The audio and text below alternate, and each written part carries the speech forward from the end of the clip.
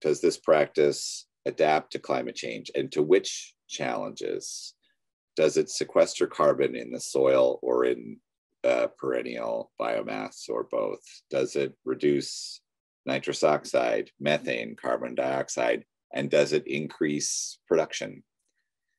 We really are looking for things that can do all of those things, and a lot of these practices do. And I think we want to credit ourselves for that. But also we want to draw on all those funding streams to support these kinds of, that there's water quality benefits, and migrating wildlife benefits and pollinator benefits, and all these things are there in these practices, some more than others. I don't think we're appreciating what good farming really does for all of the dimensions of what it does.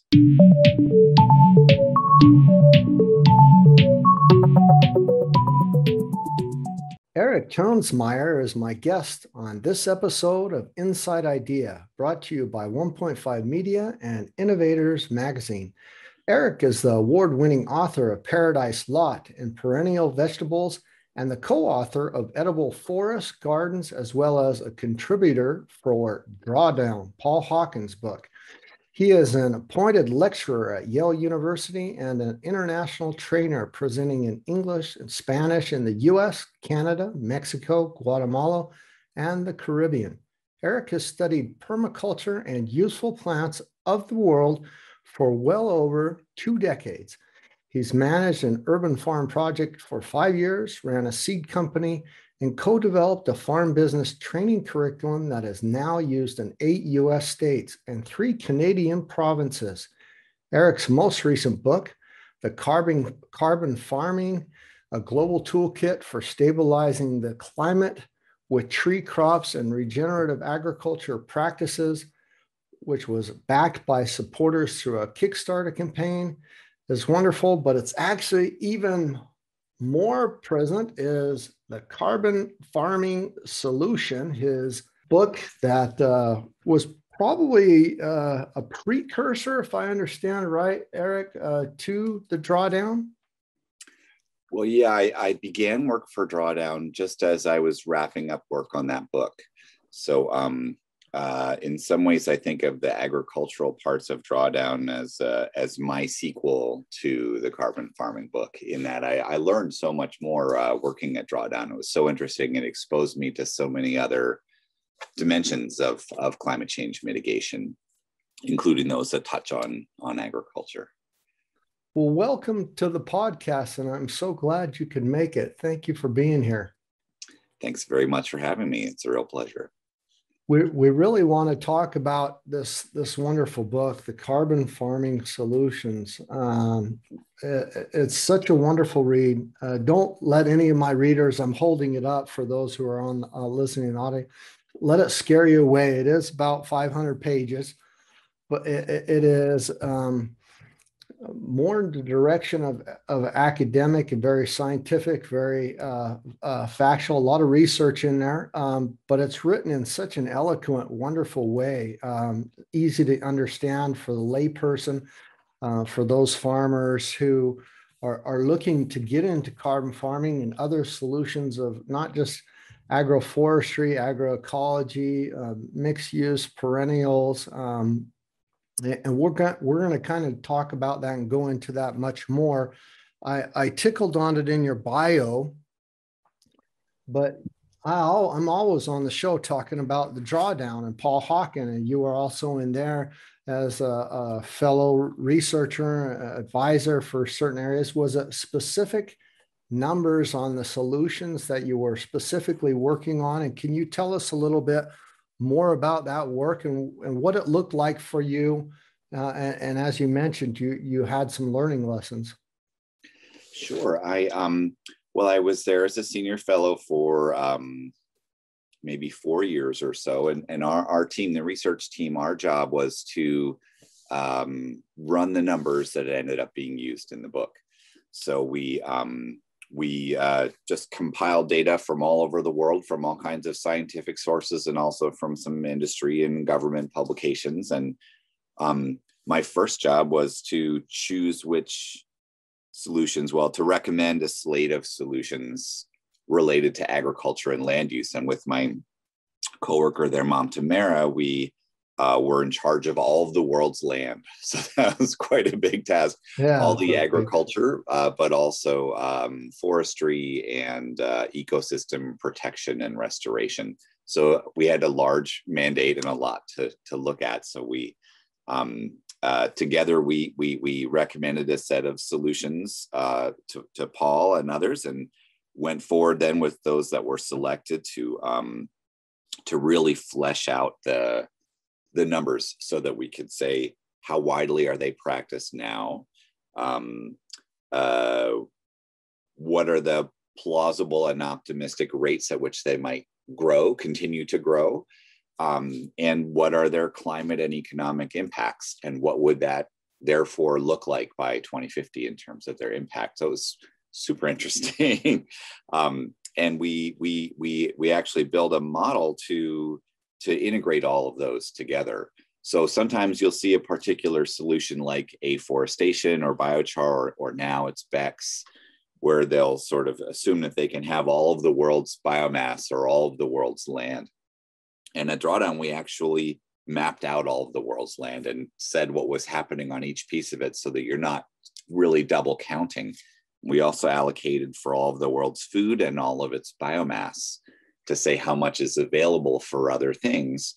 And that does give us in some ways a more modest impact, a more conservative impact for some solutions as a result, but I think a more realistic overall, really an integrated approach that looks at, well, how much material is available for compost, let's say, or how much biomass is available for one of our solutions, newer solutions since the book, is looking at insulation.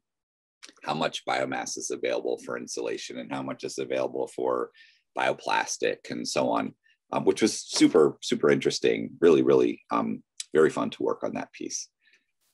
I bet there's so many learning lessons, some new research, some things that you hadn't heard of. So since the Drawdown, there's been the Drawdown review. It's a free download. How much did you have part on the update on that Drawdown review, I guess? Sure, I was certainly part of that, but I wasn't working as intensely with Drawdown during that period. So I worked on some of the revisions of some of those solutions, quite a bit on some of them. But really Mamta led the team during that period on doing those updates. The numbers are more sound and more updated. New information is being published all the time. So it's really helpful to be able to keep it fresh. And that's Drawdown's hope, is to keep refreshing every couple of years with the latest information on these things, because it is such a rapidly changing area. Project Drawdown is really is continuing to evolve and develop and be more robust with the data and the research that's being done. And so even though it was kind of brought to light by Paul, and it's now taken over by Jonathan Foley, who's kind of the executive director and that, but that there's more reports and more pushes. There's now the science kind of division.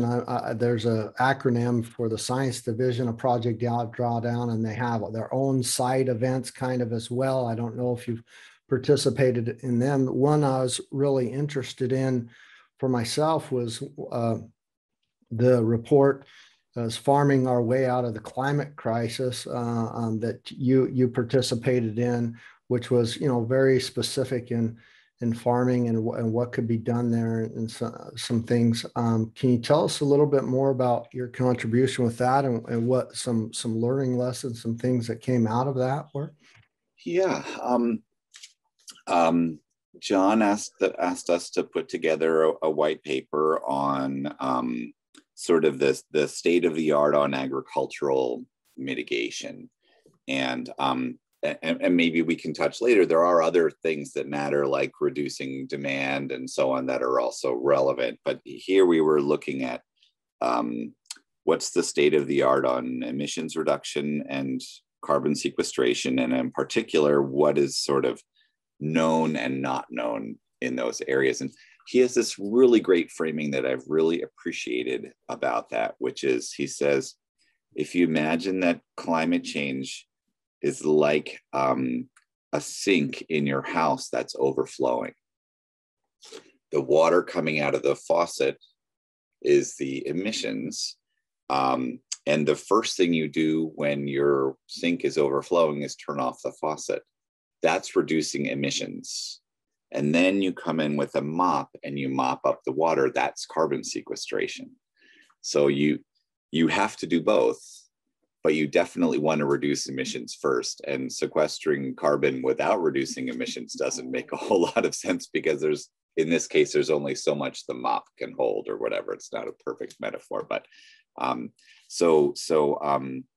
while we did look at a number of emissions reduction solutions in the drawdown process, and we looked at the emissions reduction impact of some of our solutions that are mostly carbon sequestration, there's a lot of other research that maybe isn't far enough along to actually be a drawdown solution yet, but is very promising. So in this particular publication, we broke down what are the main sources of emissions from livestock. So from agriculture, with livestock being by far the biggest, there's the emissions of methane from ruminant livestock, which is by far the biggest. And then when you add up all the different kinds of manure, that's the next highest. Then we have synthetic fertilizers, then methane from rice, and then there's sort of an other category that has a whole bunch of things. So for each of those, we looked at what are the approaches to reduce emissions. And there are lots of them. They're maybe not mature enough to be a proper drawdown solution yet. You need to be at a certain scale and have a growth trend and have data available and things like that. But I'm very enthusiastic about a number of different kinds of feed additives people are looking at to reduce enteric methane from ruminant livestock. That seems very exciting. It's not yet really a mature technology, but there are a number of very promising studies. So one of the things I'm really interested there is in certain kinds of systems where you integrate livestock with trees, which I write about a lot in the carbon farming book. In some of those, the animals are consuming the leaves of trees, like some of the traditional tree hay and pollarded fodder systems you see in Europe. But especially some of the tropical systems do a lot of that. Yeah. And the tannins in the leaves of those trees reduce methane quite substantially. So that's really interesting. And then there are also certain grasses that are used in tropical systems that reduce nitrous oxide from the urine of ruminants. So there's a whole bunch of things like that that are out there that may be stackable. And then some of the practices we wrote about have additional impacts that we didn't credit them for because they're just we're not really ready to quantify them yet. But there are lots of, like when you reduce tillage, you reduce the emissions of nitrous oxide from decomposing crop residues, things like that. So there's this whole world of, often I think in the carbon farming world, we've been so focused on carbon sequestration that we're not looking at the emissions reduction impact of our practices. And really, we could be giving ourselves credit more widely. And on the other side of that, I think there are emissions reduction. There are emissions issues associated with some of our practices, like managed grazing, that maybe in the regenerative agriculture world, we've been a little in denial about. And it's useful to just take a good square look at that and say, what can be done to address this? What does the science tell us about what can be done to address this? And we also write a little bit in there about things that farmers are excited about that science hasn't yet taken a good enough look at, like integrations of crops and livestock, which so many farmers are so enthusiastic about right now. And it's not farmers' fault that science hasn't studied those things yet. That's science's fault. So trying to use Drawdown's platform a little bit to encourage research in directions, following farmers' lead on some of these kinds of things. That's so beautiful, and I promise you that unless you want to, we'll tickle a little bit more, maybe just touch on that. But I'm glad we got it out of the way in the beginning, because Paul and the book and the project Drawdown, they get enough on their own, and they're obviously in well company with your research and data and help and pulling together a lot of things for around the world.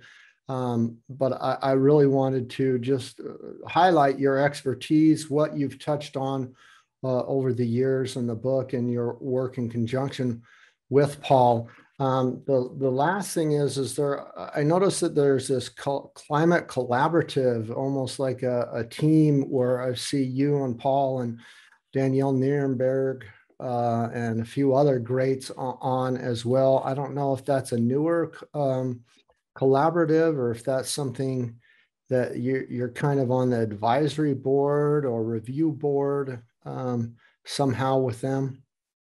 Well, I'm afraid I really don't know, because it's early in the morning. Yeah. It's the We Mean Business Climate Coalition. I think it has something to do with the UN Global Compact, but I noticed that you're just all over with your wisdom. But I mean, really, I just wanted to touch upon your expertise and let the listeners know about the Drawdown and what we're involved in.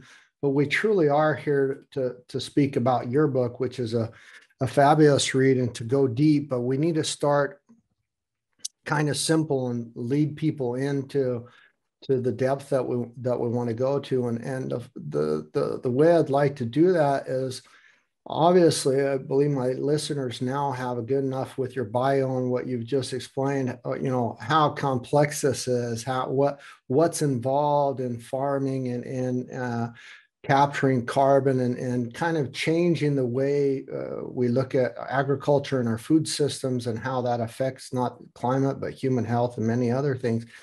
But because you've been working in that area, and you've done things with food forests and urban gardening and many other things that you've done, you've just experienced with the rest of the world this absolute crazy time. So not only pandemic, Black Lives Matters, the Asian racism, the crazy inauguration, many other crazy things during this time. Has any of that prior research, that work, you're thinking about how and where we get our food, how we should be doing that, because you've applied it into your life, because you've been writing about it, proven to be a better operating system or better model for life to help you get you and others, or to give wisdom to others, to get us through these hard times into one that's a little bit better for humanity, but more so just for you. How have you weathered this crazy time, and where you say, boy, I'm glad I started this and did this a while ago, because I wasn't as stressed about running out of food or running out of these things. And I just, it's a better system, a better operating model. Sure. Well, to start in the very personal, my home garden here, we've been here now for 17 years, and we're on a 1/10 of an acre. So the garden is about 15 by 30 meters, very small, but very diverse, very dense, very high in carbon. And we're coming now on 1 year with fruit every single day in the garden, including the greenhouse. We're in Massachusetts, so our winters are very colder yes. than German winters, and we've been able to have a whole year of fruit every single day and leaves every single day. Leaves every day we've had done for years, but now our greenhouse citrus are mature enough that we had some every single day all winter. And it's been, especially last, in the beginning of the pandemic, it was so helpful to, when it was really just me and my son here, to have so much excellent produce available, eggs from our chickens and fruits and stuff. Our greenhouse is to to brag about it for a moment, it was based on a design by a farm near here, Triple Brook Farm, and it was built by my friend Jonathan. So I didn't build it, but I get to live with it. It's 80% recycled material, so only the plastic and the fasteners and stuff are new. It's completely unheated and has no electricity. So it's passively ventilated, it's passively heated, it's very well insulated on the north side. And even though our winter temperatures go as low as about 23 below Celsius, we only get 2 or 3 frosts in there every winter. So we're able to grow tangerines and lemons and kumquats with no heat whatsoever. And that, I think, is a really good model that a lot of people have been looking to. It's a lot of work to maintain. It would be, if it had a few fans and a thermostat in there, it would be lovely for sure. But just to do it really with nothing at all is so, it just makes winter a lot more interesting. And when you don't want to be going to the grocery store, or there are shortage of things at the grocery store, to have that fresh food, it really does make a big difference. We were really very pleased. Now I've got mushrooms coming on and asparagus, and our first fruits are about to come on out in the garden. The honeyberries are coming, but we still have citrus left in the greenhouse. So we're going to carry forward all the way through for a whole year for the first time ever for us. So you have to wait for the trees to get big enough to do something there. So that has been great. It's been a really good year in that department. And there's been a fair amount of helping each other out with folks here in town that we care about. We've given away a lot of produce and things like that to people who don't have enough, who couldn't get fresh vegetables and things like that. So it does really, it gives you an appreciation for what seems maybe like a lifestyle choice or a hobby starts to become a lot more real. I guess I'll say that about it. Yeah, I mean, you come at it at a much different angle than most people, but I know I come from farming as well, organic farming, so I probably can't even speak to it. But a lot of people who aren't connected to food, who've never grown food themselves, are only used to getting it from the grocery stores, just don't realize what they're missing and what connection it has, and to take a hand in growing some of your own food, even if it's just simple microgreens or sprouts or simple things that you see the normal victory gardens or vegetable and fruit orchards or trees that people do as an experiment or just to decorate their yards with. It's a transition. I used to live for a short period of time in Beverly, Massachusetts, so I know exactly about the cold winters and what it's like and up on the North Shore of Massachusetts, and I also am familiar with what kind of a plot of land you have, and I've seen your videos, and it's absolutely, it's like a food forest might not be right, but you have a lot on that small space, and I think you do it really right, and I appreciate you sharing that. I would highly recommend our listeners go and watch some of those videos, some of the tours that you take. And I think that answers my question good enough, that kind of, how you can weather rough times, even though maybe it might affect you for sure in other ways, but that there's some other models to be used on different spaces. I also have got a lemon tree right in front of me indoors that provided, I don't know, at least 30 lemons just now. Now it's got probably not as many, 20 buds on it, but or little lemons growing. But it's a fabulous thing to have that connection, to know how and to start thinking about where does that food come from, and how would it be grown, even if it's grown thousands of miles away. What would that process look like? And even if you understand it on a small scale in your home, your garden, or whatever, There's another on the other side of the United States, Ron Finley. He's kind of the gangster gardener, and he's, growing your own food is like printing your money. And he's gotten in a lot of trouble with growing food on the sidewalks and issues with public lands and things. And the reason I bring that up is I've seen your videos and how you're situated in your yard, and some people who don't have any clue on what it is, what you're growing, what you have, might look at a food yard or someone who's growing a lot of food in their yard, and especially using that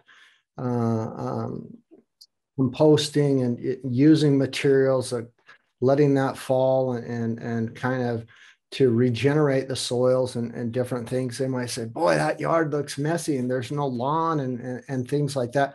Have you ever run into those things or any issues similar to like Ron and others? Yeah, we have, I would say much less than in some places, because there's a lot of neighborhoods in the United States where you're not even allowed to grow food in your front yard.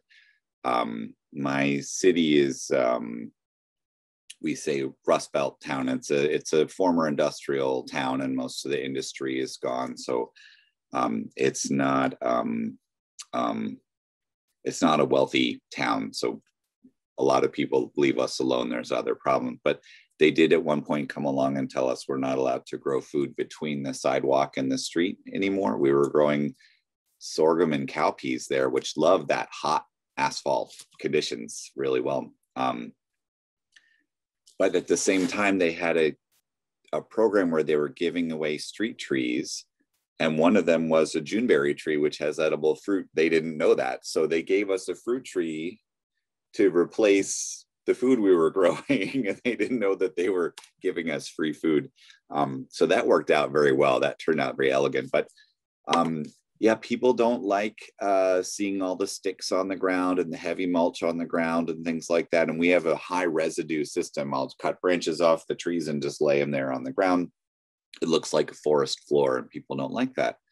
But our organic matter has gone from 0% when we started, it was a fresh construction site, to 9% in, that was after 11 years. So I would say that's a very powerful result. That's very powerful. It's enough to increase our water storage, roughly our soil water storage, to about 1 tanker truck size. Mostly our neighbors don't care. They certainly haven't started to do what we do, but they don't call in complaints against us or anything. But it is a really different kind of gardening. I think you could do what we do in a way that more successfully mimics a suburban landscape. We really went all in on the crazy, extreme diversity, high density kind of approach. But I think you could take a lot of pieces of what we do and make it a little more digestible or just easier for people to approach. It's very hard to go from a full lawn to, we have about 250 species of perennial plants right now. So more than 50 that make edible fruit, more than 70 perennials with edible leaves. Lots of plants for beneficial insects and pollinators, lots of ground covers, lots of nitrogen fixing species, lots of native plants. It's a very, very sort of extremely ecological garden, maybe more intensive than necessary, but that's kind of what we like. And we grow some annuals too. We have space to grow, tomatoes and carrots and watermelons and stuff. Those are wonderful crops too, corn, but the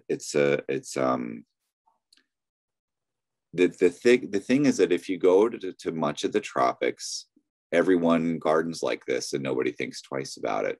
My mother-in-law in Guatemala has a garden like that with, avocado and cherry and papaya and chayote vines. It's like a perennial squash climbing the trees, and medicinal plants underneath, and plants she uses to wrap tamales, and another plant for tying the tamales, and tilapia and chickens. That's just gardening. there. That's ordinary. So it's really, I think, more common to garden this way than not around the world, but it's certainly not normal here. That's for sure. Yeah. In the US, it's really rough. It's not a commonplace. And Germany, where I'm at, and you have a little bit of heritage from Germany as well, it's a whole different thing. So most people buy these separate garden houses that they kind of buy in, and then they can go to this garden house, and it turned into something where you could grow food into more like flowers, and some do trees and apples and different fruit trees and things. I had Sam Van Aken on the show. I don't know if you're familiar with him. He did a very interesting thing at Davos last year, and does it around the world. But he does this tree of 40 fruits, and he does this grafting. Takes these trees and then he grafts all these different species, and they actually work. It actually really works. And he's getting, the not only are the blossoms and the color changes on this just amazing, but he's getting 40 different types of fruits on some of these trees, and has some real rare species. So it's really amazing what you can do. And I don't know if that's a whole nother tangent to get into grafting and splicing, because, isn't that just the original movement of some form of modification anyway? I mean, you over years, you kind of have that process occur. That's totally outside of the lab, but there's some really neat things that you can do. And Ron Finley is another case that I just see some amazing things that gives people not only things to get their mind off of it, but produces food during times of hard times, which is going back to the old victory gardens. So I really appreciate you sharing that. I've seen the videos. I've seen that, and I would just suggest anybody go and look at those.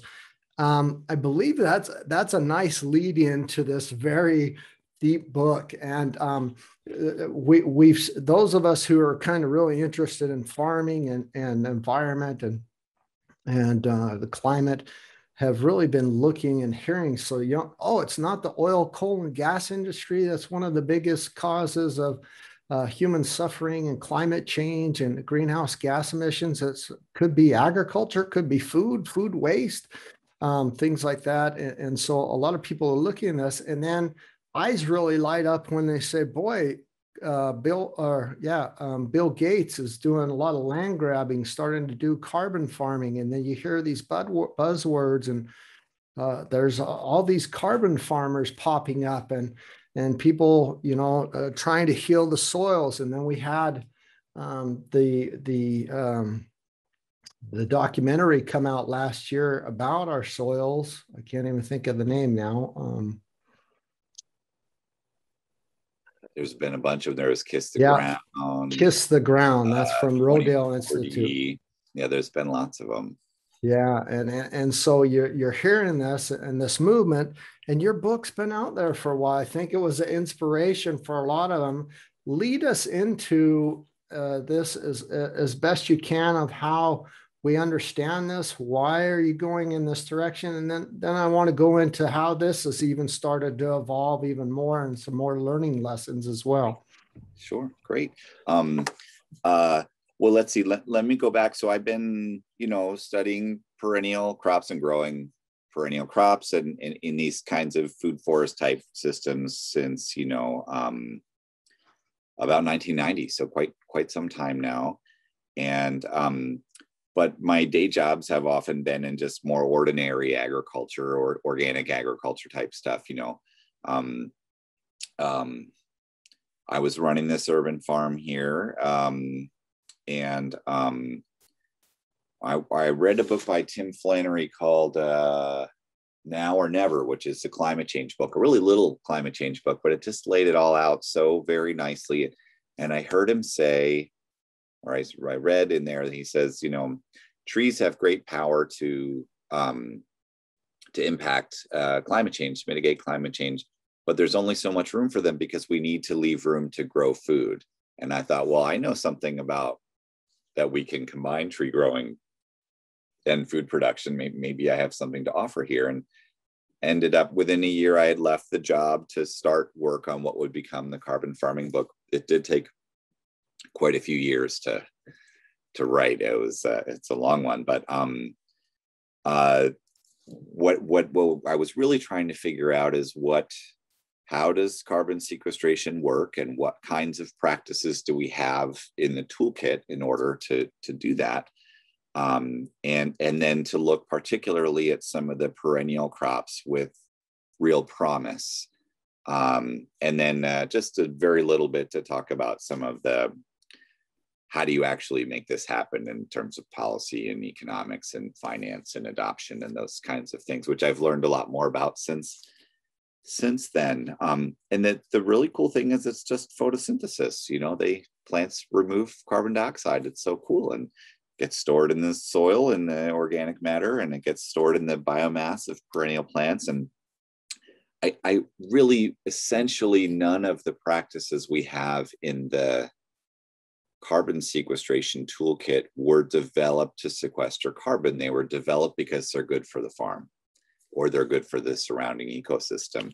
And that's really good news. We're not trying to make people do something strange or awkward on their farm.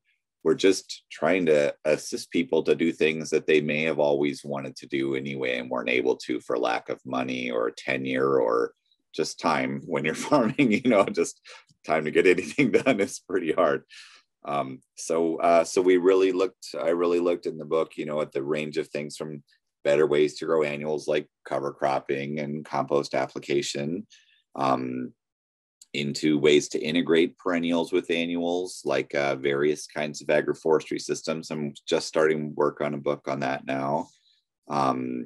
Better grazing, integrating trees with grazing, and then a whole of the fully perennial systems, and then a whole suite of sustainable land management practices that it's just amazing that there are so many ways to do this. And while the discussion has often really only focused on, depending on where you live, conservation agriculture or cover crops or organic farming or regenerative agriculture or grazing, there is such a huge toolkit available. And some do have much more powerful impact per hectare than others, but those often tend to be more expensive to adopt and take more years to become profitable. So their adoption rates are lower.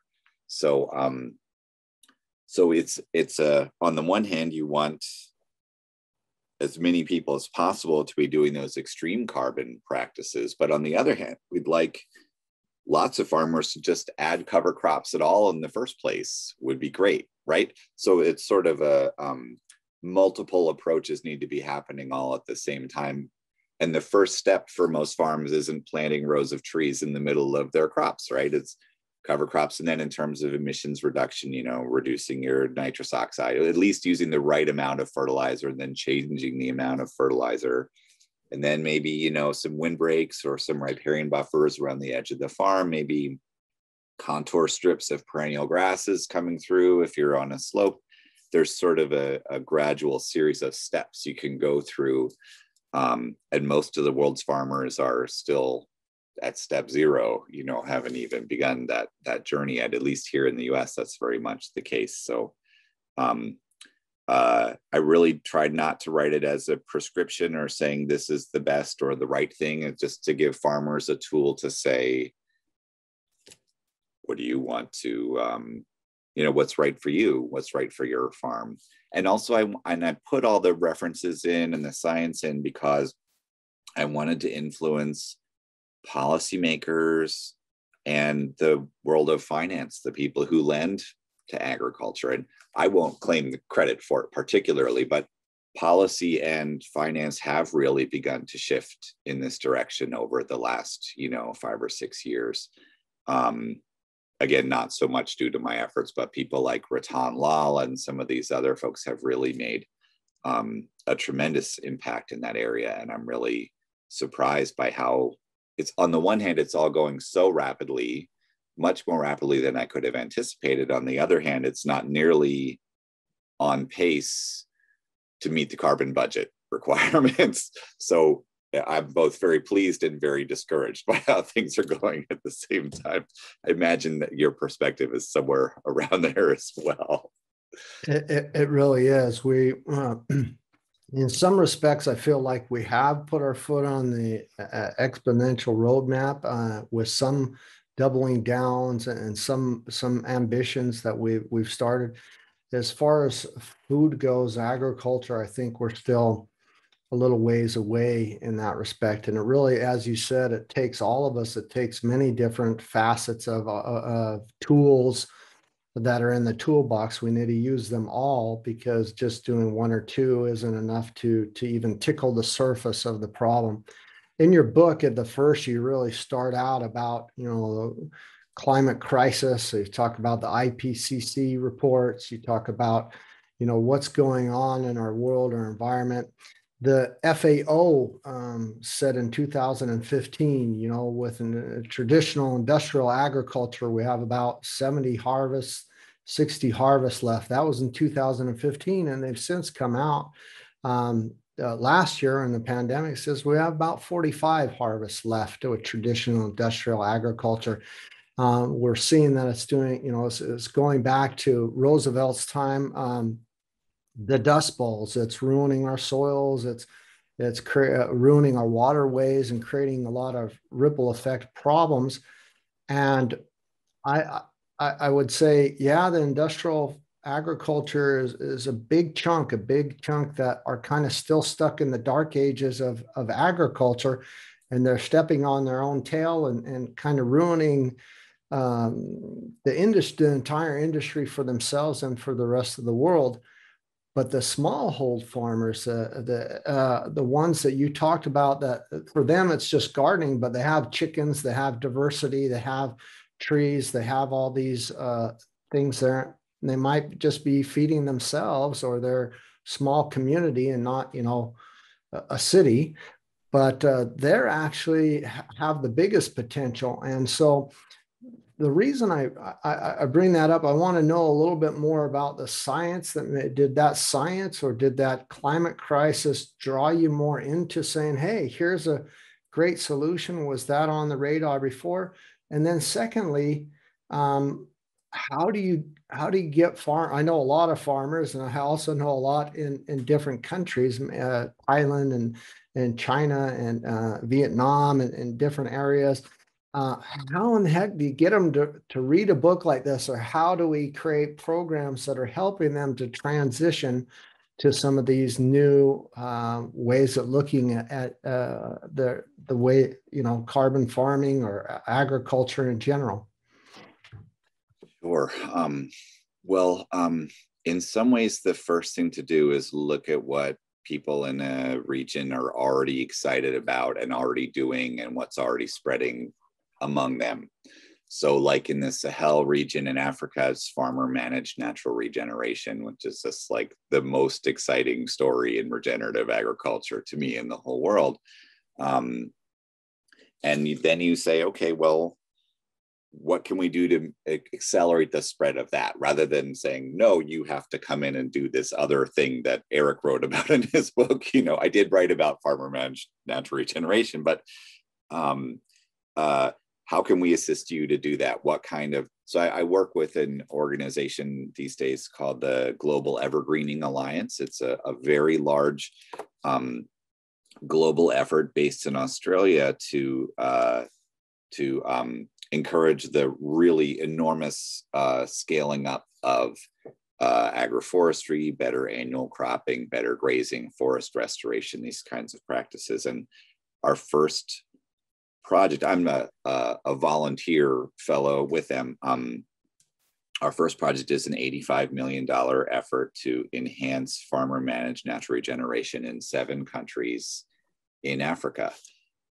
Just basically to say to the organizations that are already doing that work and already spreading that practice, what kind of resources do you need to scale this up and move forward? So I think in some ways that's my preferred thing, is to look at what farmers are already excited about and say, great, let's just help you do that.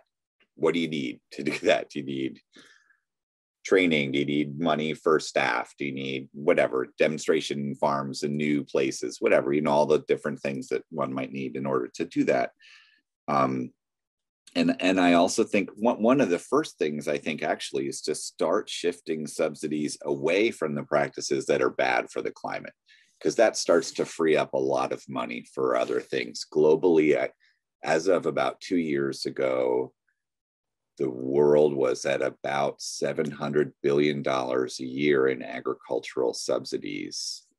And the report I read said only about 2 of that was environmentally friendly practices. So it's not that there isn't a budget there, it's that it's being spent on other things.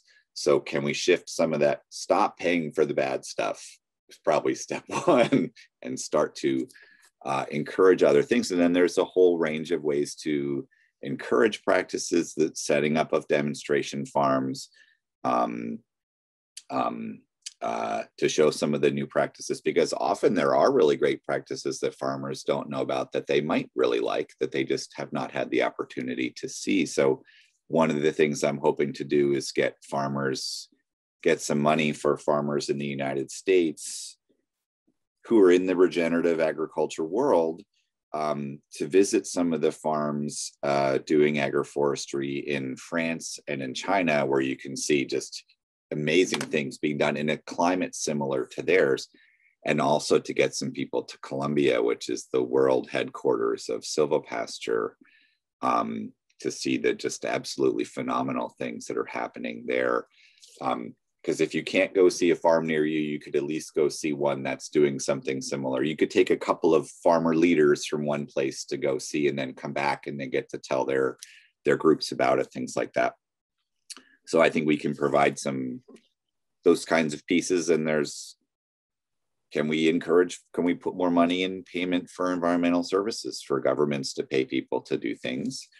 And then there are various kinds of access to markets, and maybe access to better prices. That's another whole thing. And then there's carbon markets, carbon offset markets, which are a very, thorny, challenging issue, but certainly we're starting to see that coming into play in agriculture. Really, just last year, we began to see that starting to show some real payments for farmers in some places. So there is a real diversity of practices. And I really believe in a diversity of practices. I don't think carbon offsets alone, or premium prices alone, or payment for environmental services alone is enough. I think we really need to go aggressively at all of those different kinds of practices, because different farmers need different things in order to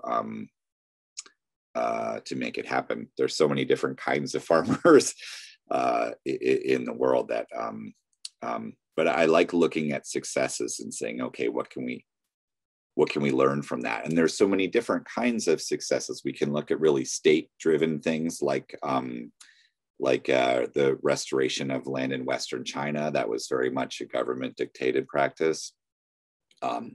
We could look in Cuba, where there was sort of a partnership between a grassroots effort among farmers and the state and university working together.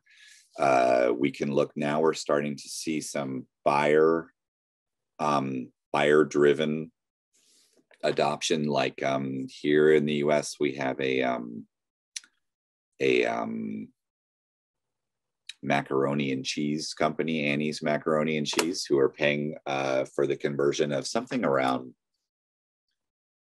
maybe it's 40,000 hectares of organic wheat production. Danone in France is starting to invest a lot of money, because they want to be able to buy those products that are grown in a climate friendly way, and they can't get it.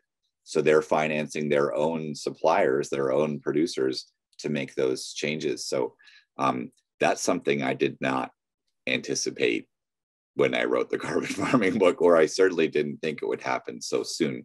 So there are some encouraging signs like that. So that's a little bit of a walk through some of those kinds of things I'm seeing around the world. We see some philanthropy too.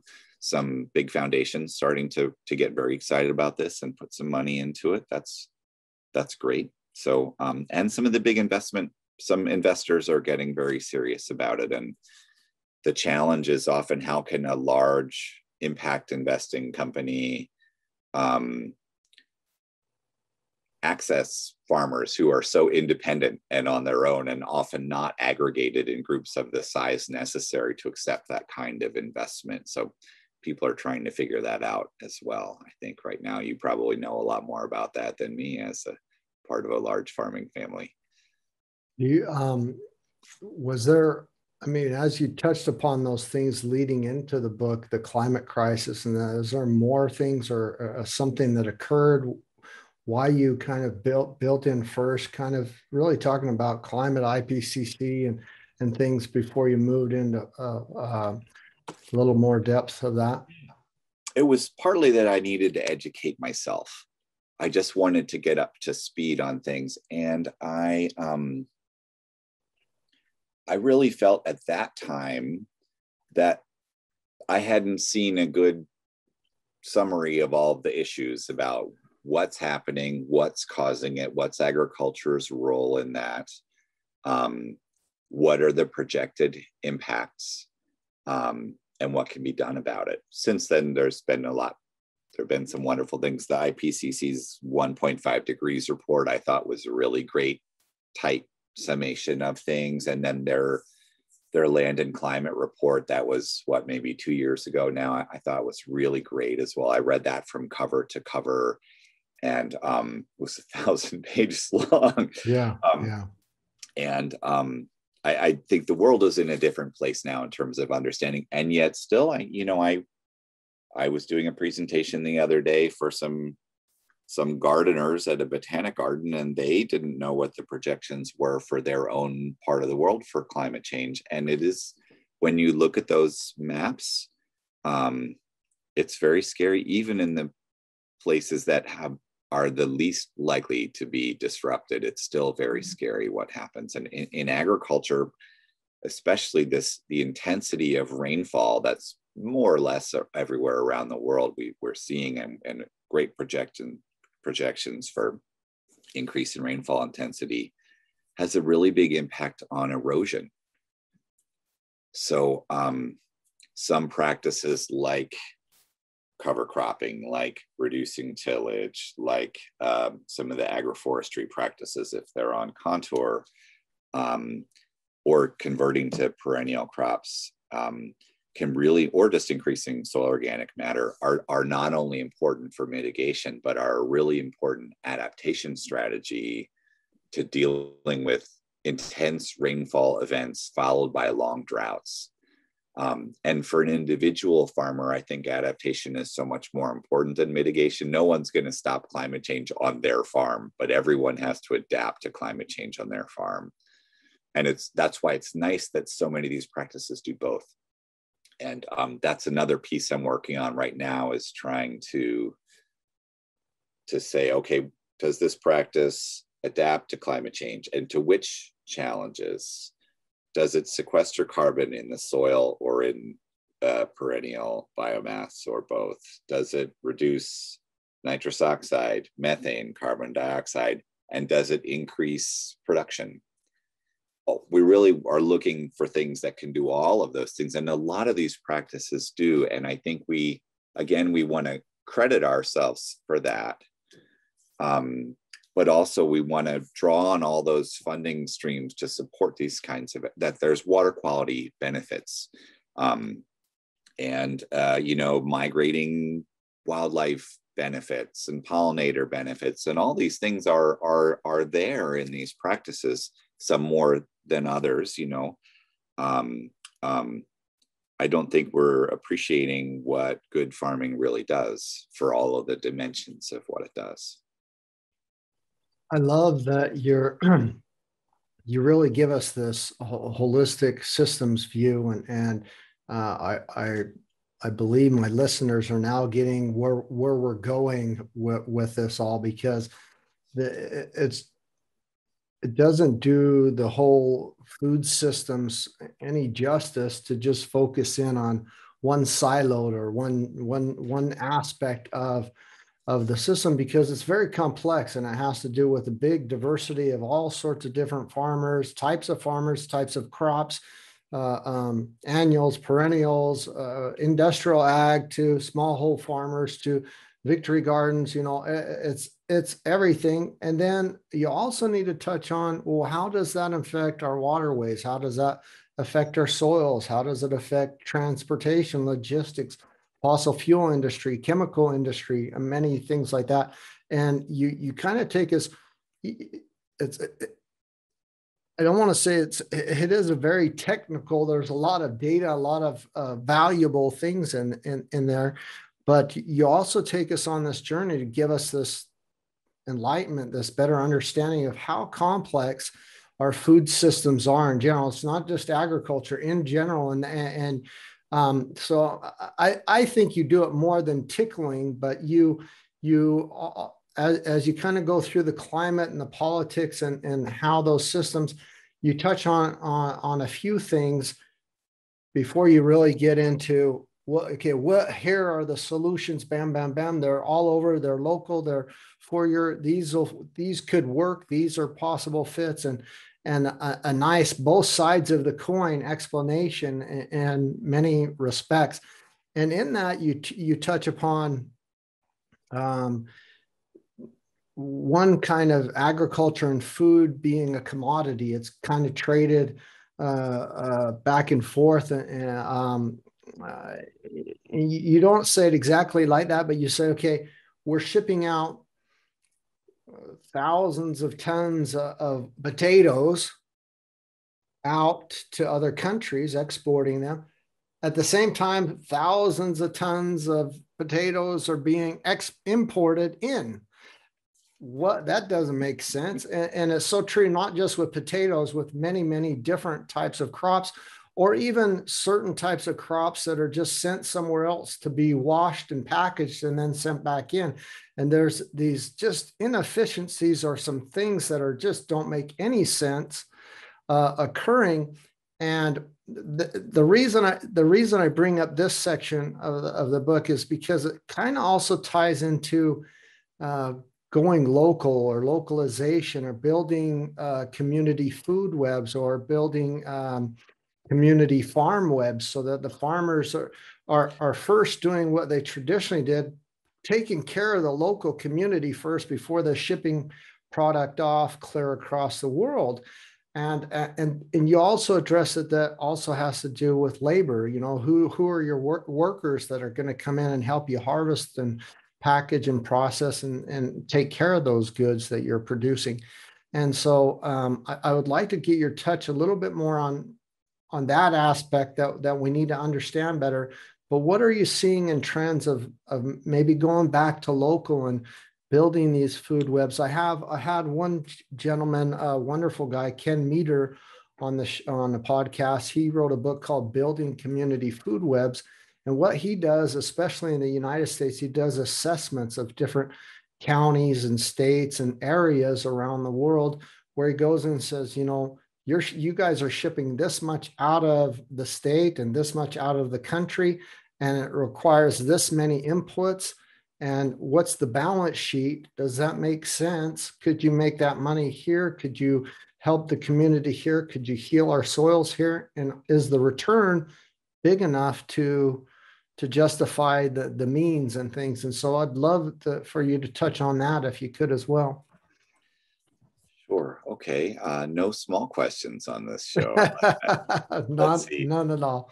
Well, first, I guess I'll say that if profit is the only thing that matters, you can't mitigate climate change. We just have to have other things that also matter. And we don't right now. Really, fundamentally, that is a problem, because it makes all these bizarre, weird things happen that make no sense in any way for anybody except to the bottom line. So those other things have to be done. Another example of that is the incredible amount of food that people could eat that is fed to livestock. About a third of the crops we grow go to feed livestock, while there are hungry people in the world. That just seems wrong. And the livestock that we raise, all of them can eat things that people can't eat. And it might mean that we would have a lot less livestock if we only ate livestock that was produced in a climate friendly way. And we're eating things that humans could not eat, like grass or food waste or what have you, tree leaves. But I think that's the version of livestock production that makes sense. India feeds something like 8 or 10 times more people per hectare than the United States does, even though we produce more tons of grain per hectare, because that food is getting eaten by people, and the grain here is mostly going to, feed hogs and cows and make ethanol and things like that. So I like that measure rather than yield per acre or per hectare, or human beings fed per hectare. It's a really different way of prioritizing things. And as far as shipping things around, I went on a journey about that with this book, because at first I thought, well, local has to be better. And then I was reading all these studies that said local food often has a worse carbon footprint in terms of transportation. And I really drilled down and got an answer to that. And then at Drawdown, I got to learn a whole lot more about the transport system. So as it is now, local food is often worse because individual cars are such a terrible kind of transportation in terms of climate change. And if you have to drive more to get local food, like drive to this one to get strawberries and drive to that one to get your eggs, that's more driving. It would be, in terms of transportation, better for you to go to the supermarket. And because the, ocean container ships and trains and stuff have less emissions per ton of product moved a kilometer, it can be more carbon friendly to buy it from the supermarket. What's missing there, though, is what is needed at the to transform transportation at the local level. And the thing I really think that makes so much sense here that's happening now is the food hub, where these food hubs will serve as a processing and storage and marketing aggregator for a bunch of like medium-sized local farms, not the tiny ones that can sell everything at the farmers market, but the people, and not the ones who are ready to have their own giant warehouse, but those folks in between. They bring in that product. They have all the processing and cool storage and whatever, and then they can send out full trucks to supermarkets, to local supermarkets.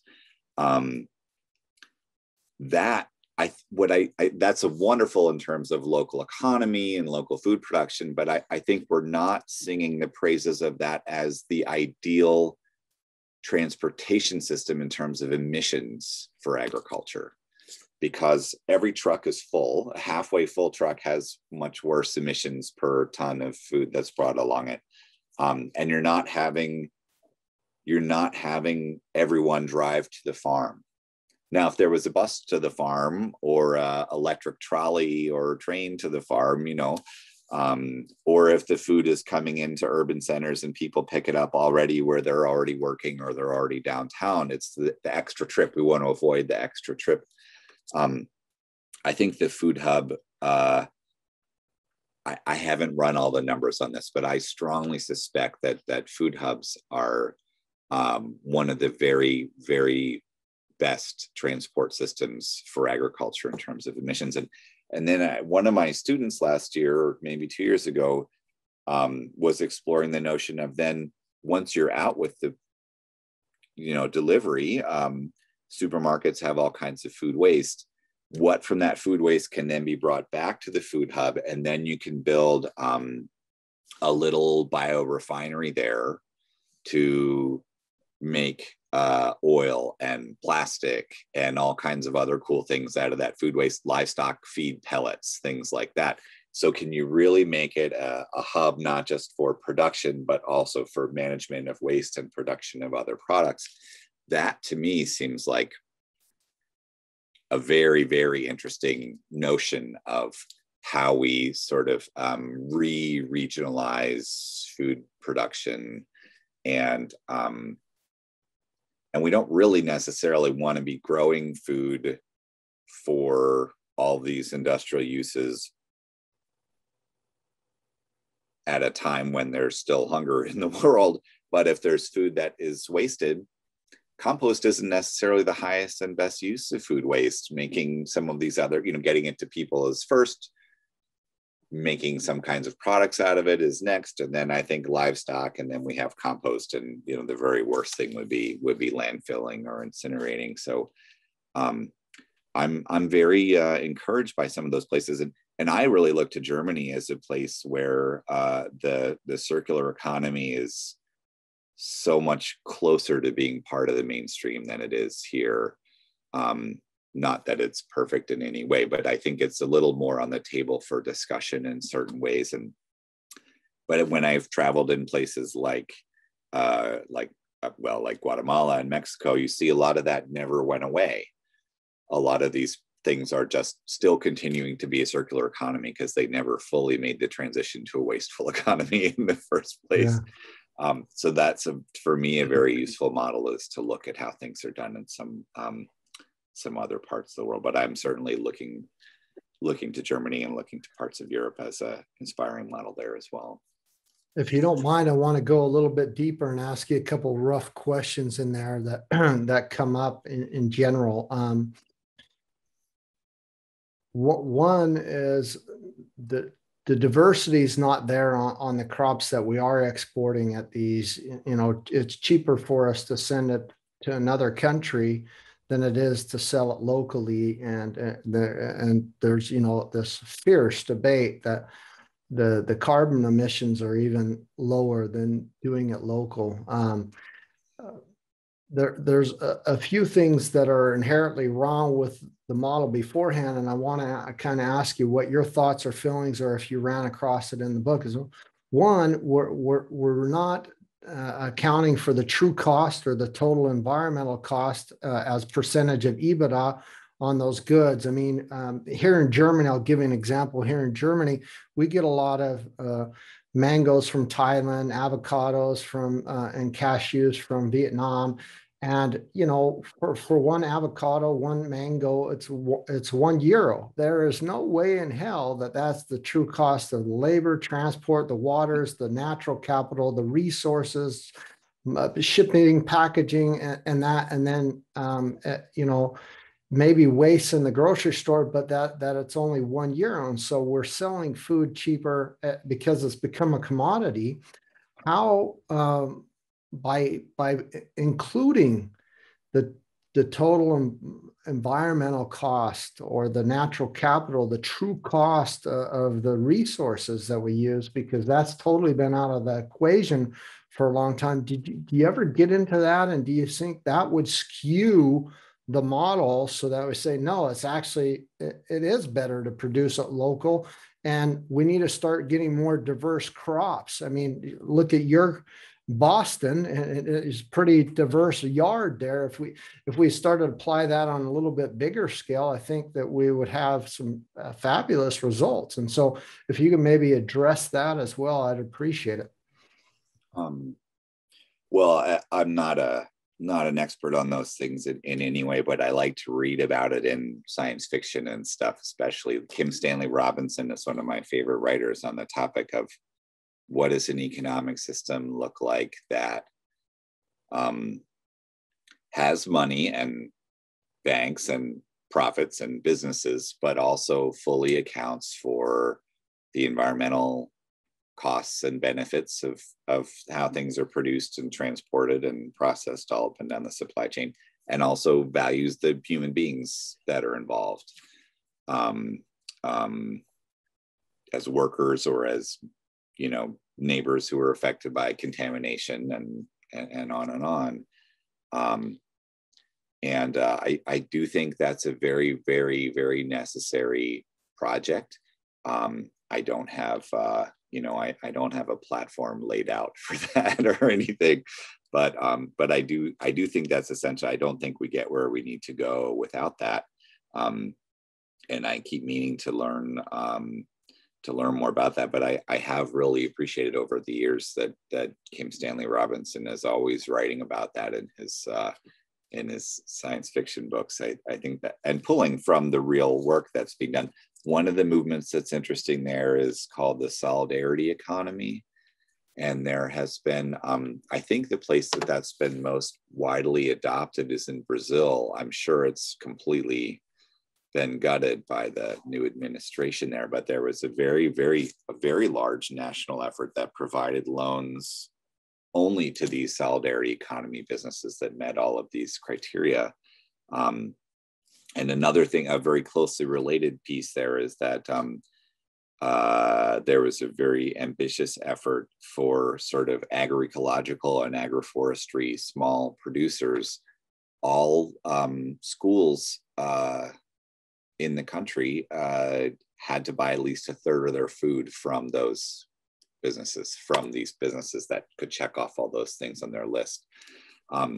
So I think that experiment in Brazil, and it's a very large movement there, has been one of the most successful, though again, I think that's all been gutted by the new administration there. But I think there's a lot of lessons to learn from that. And it's just on my list of something I want to learn more about. I haven't yet seen anything that makes me think this is it, that's the proposal, let's go. I'm ready to put my weight behind this entirely, but I don't think there is a silver bullet. That's for sure. We definitely need something that's diverse, and I believe it'll be multiple different solutions on what that looks like culturally and locally.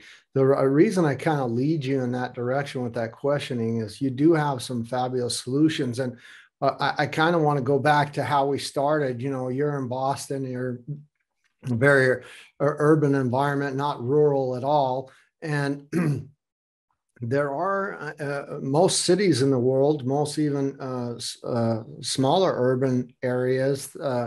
There's a lot of food deserts. There's a lot of pockets where there is no food, and all that farming, all that industry or that food is coming from outside somewhere. So there is no way to get it locally.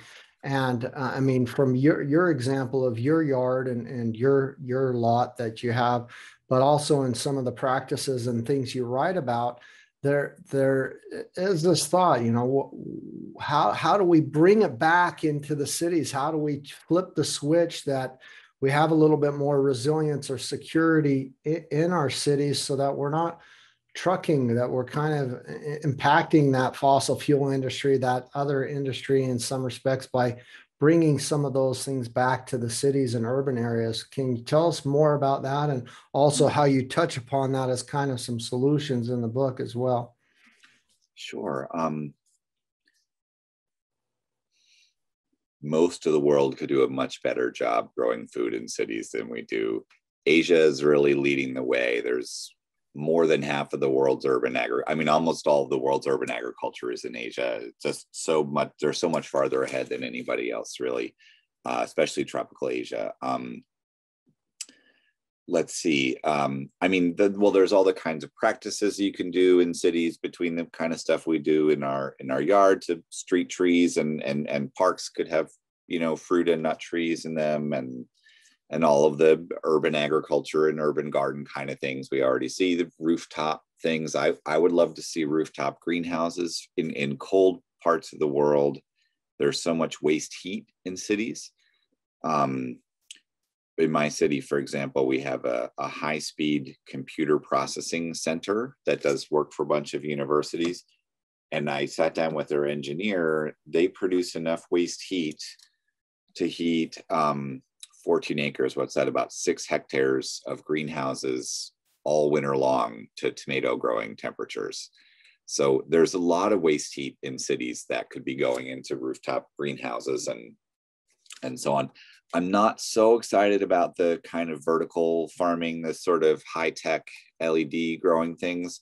Not that I don't think it's cool and everything, but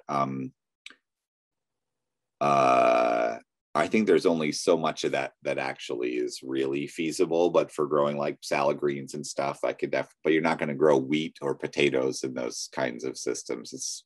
but I think there's a role for that. The big thing to me about gardening in a city or farming in a city is anytime you're growing food where food was not being grown before, you're taking pressure off of farms and you're taking pressure off of forests where forests are being cleared. So maybe not literally and not without forest protection being in place, but in terms of the big picture of what we want to see happen on the planet, we want to protect forests, we want to prevent the loss of carbon from deforestation and all the other bad things that come with it. So growing more food everywhere we can does, or maybe that lets a farm take a little bit of land out of production and put a little strip of, pollinator meadow or some trees along the river or something back in place. So it's actually very important, even though the amounts of food are modest, the level of intensiveness is very high. The yield per, square meter is very high in an urban farm and an urban garden. But its benefit is also just about that it gives a little more breathing room to the rural areas for a few more trees to come back and things like that. I think that's a really important component. And all the, the nutrition and the sort of benefit to the soul of growing things. And I've been involved in urban agriculture now, for a couple of decades here. So I've seen all of that. And here, at least, it's very much about my city. About half of the folks are migrants from Puerto Rico who come from agricultural backgrounds. And it's an important part of keeping their culture and traditions alive. And I think in cities around the world, there are migrant and immigrant populations who have that experience, who it's so important for their physical and cultural and spiritual well-being to be able to grow that food. And the things you grow in the city are not, again, probably not staple crops maybe, but the high value, very short shelf life things like fruits and vegetables and culinary herbs that it really makes a difference if they're fresh in terms of their quality and their nutrition and things like that. I don't grow a lot of, potatoes and stuff in my garden. I really focus on fruits and greens and things that are at their best when they're really fresh. Not that I wouldn't if I had more land, but if you have to choose in the city, those are the things to me to really focus. And that's what you can't buy in a food desert is good fresh greens or good tomatoes or good fruit. Whereas bread can move around a little bit more without losing all of its quality a little bit more. So that's a few thoughts on that anyway. Yeah, there's definitely some other options. I don't know how much you've gotten into this just on a personal level yourself, but I've been producing food, not just in farm and in big ways. There's so many different tools at our disposal, from preserving, from canning to dehydrating to fermenting to different options to produce or to extend food that from beyond its freshness period, so that it can be used in winter, so it can be used in hard times, so that it can go that extra mile. That we've kind of lost that, so that we have a little bit of a food storage or something for the winter times or the different changes of the seasons. And there are some cultures that do that pretty regular for seasonal type of food. We're running out of time. I could talk to you for forever, and so I really want to now get into the chunk of the book and then finish up with 4 last questions. What is your overall hope for the book for us, and some of the biggest takeaways that you think we should know that you could please share with us and touch upon that people would need to know? Sure. Okay. Well, honestly, my biggest hope for it has already been fulfilled, not particularly because of that book, but was that people would just take heed that agriculture is an important part of climate change mitigation. And that has happened. That really happened, I think, during the Paris Agreement. I was there in Paris, and it wasn't me, but it was very exciting to be part of it anyway. So that, I think, was the moment when it kind of came on the radar. I think one key takeaway is there are lots of ways to do this. Another is that there are limits. There's only so much we can do. We can't keep burning coal and soak it all up in the soil. There's only so much we can do. Another is that the more trees, the better in terms of carbon, and that there are lots of farming systems that include trees, including for cold climates. And also to look to the farmers in the tropics who have done the least to cause climate change and are most affected by it and are developing or continuing to practice now for thousands of years some of the most powerful practices we have on a per hectare basis. And do what we can to steer resources in their direction so that they can continue to do that and expand their efforts to do that.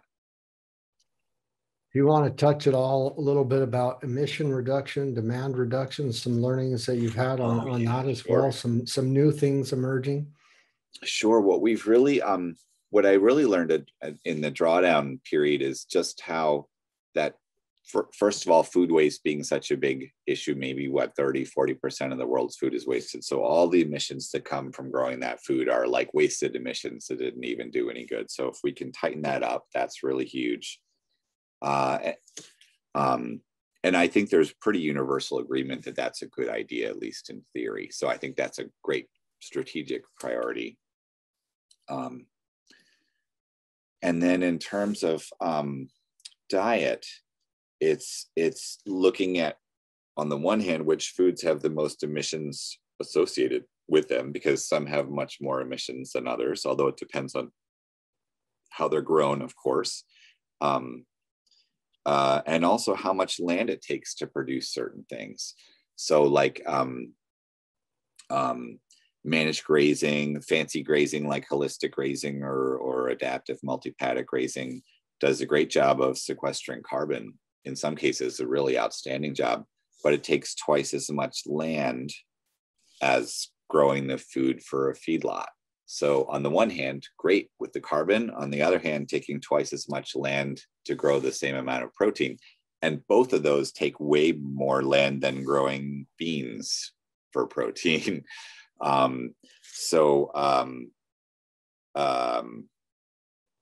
That just sort of helps me frame in the larger sense. Certain foods are more land intensive. Cashews have pretty low yields compared to a lot of other nuts. They're really delicious. I really love them. But they don't, and they're very labor intensive to produce as well. So like taking a step back to look at the bigger picture of which foods demand the most land and have the most emissions is also a really big component. So anytime we have a practice that grows more on a unit of land, that's desirable. My favorite example is from Colombia, this intensive silvopasture model where they actually plant a tree every 30 centimeters over these blocks, and they are browsed down by livestock. They're nitrogen fixing trees, so they're sort of like clover trees in a way. And they found that their stocking rates have gone up 2 to 10 times as a result of doing this. With outstanding carbon sequestration, they're reducing methane because they're eating the leaves of these trees that are high in tannins. That is, and it has the same footprint as a feedlot in terms of how much land it takes to do it. So you would still be better off growing beans on that land if you want to make the most protein possible. But given that the whole world is not likely to go vegan, we're still going to want some livestock. That to me is the very best way we have in the world of raising beef and dairy today. And I enjoy those foods. So, but I don't eat them very much. So I'm really interested in that practice. And there are some people trying to figure out what that looks like in a temperate climate as well, because there isn't necessarily a reason it couldn't be done here. We just have to figure out how to adapt it here. So that's a little bit of a walk through those things in terms of our timeline, right? Yeah. Yeah, I mean, that's absolutely perfect. I really appreciate you taking the time, and we maybe need to schedule another call to go even deeper, because I know you're constantly working on great things. You have a plethora of knowledge, and it's very deep. I almost feel guilty only providing us with 1 hour to talk about it, because you did years work of research and continue to do that, and you're have a broad depth of wisdom, and still it's probably only a fraction of everything that we need to know to understand the big picture fully. Four last questions for you.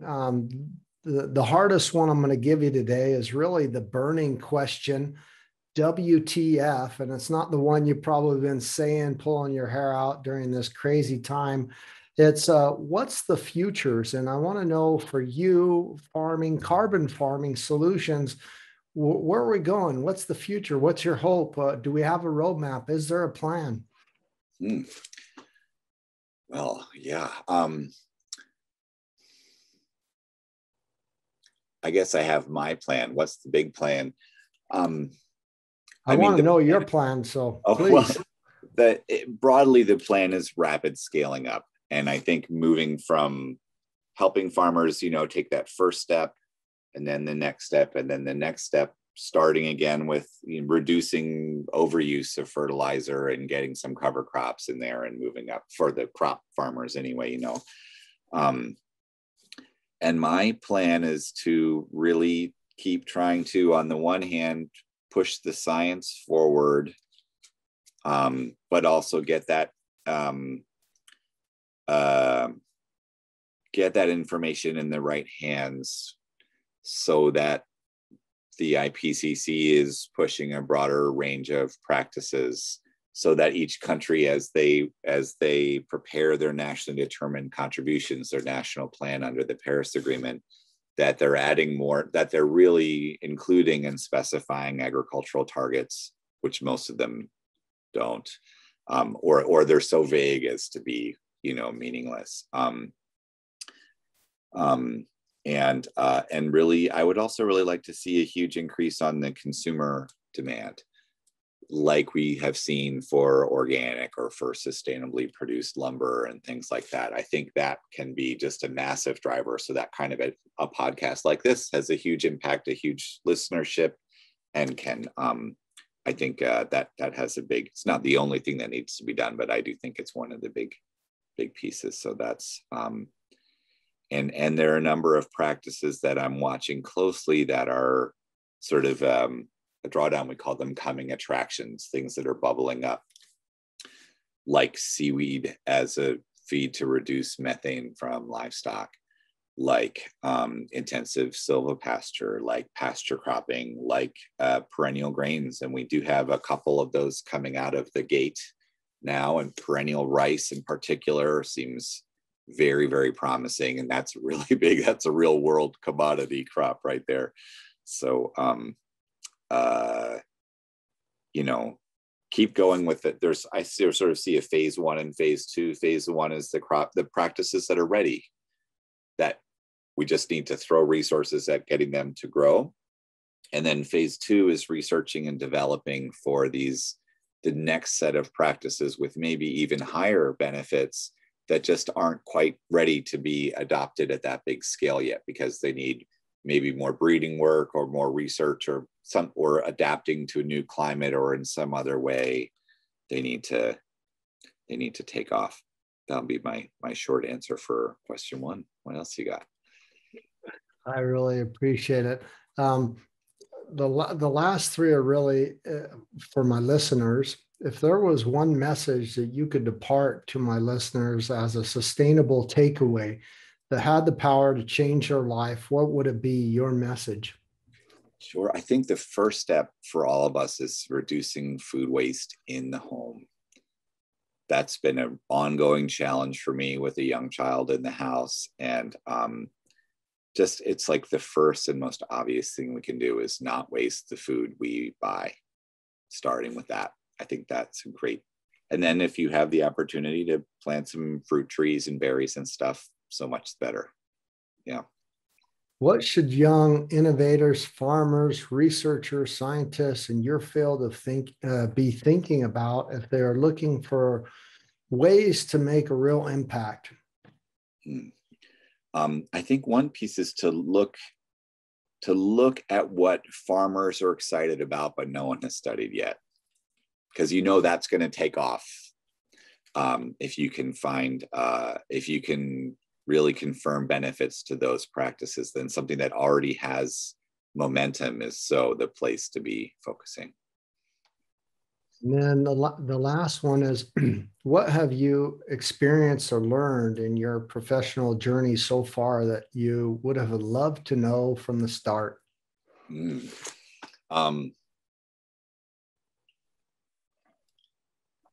my math has gotten a lot better. We'll say that, but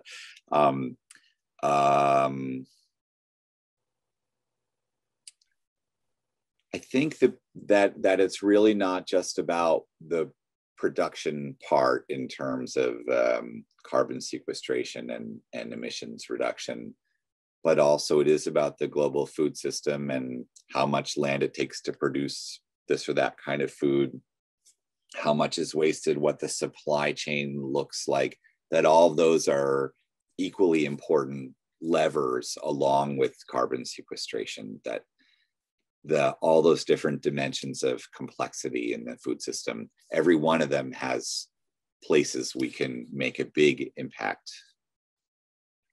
The United Nations came out last year, actually, with the United Nations Food Systems Summit, which is finally the discussion around food, strong involvement from the FAO, and just the awareness around food, farming, agriculture, different solutions that we have out there to fix this huge problem, because we're realizing it's our basic needs that really needs to be addressed. And so this year in June, we will have a pre-summit meeting in Rome at the FAO in Rome, pre-summit food system summit. And then in September in New York, I'd be surprised that you don't get an invitation. If you don't get an invitation, because we'd love to see you there. And then definitely if you can make it to Glasgow for COP26 in Glasgow, that would be great, because you have a plethora of knowledge and wisdom with solutions of what we can do worldwide in all countries to really draw down to help and fix the solution.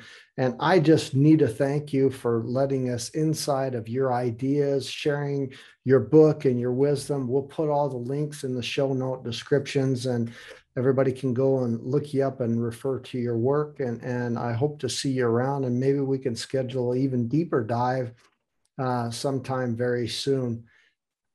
Eric, thank you so much, and have just a wonderful day. Well, thanks so much. It's a real pleasure to get to talk about these things. And mostly I'm just here, holed up in my basement writing. So it's a very nice break from my spreadsheets and research and stuff to get to do this. And it would be my pleasure to come back anytime and talk some more. Thanks for such great questions. Thank you very much. Have a great day. Take care.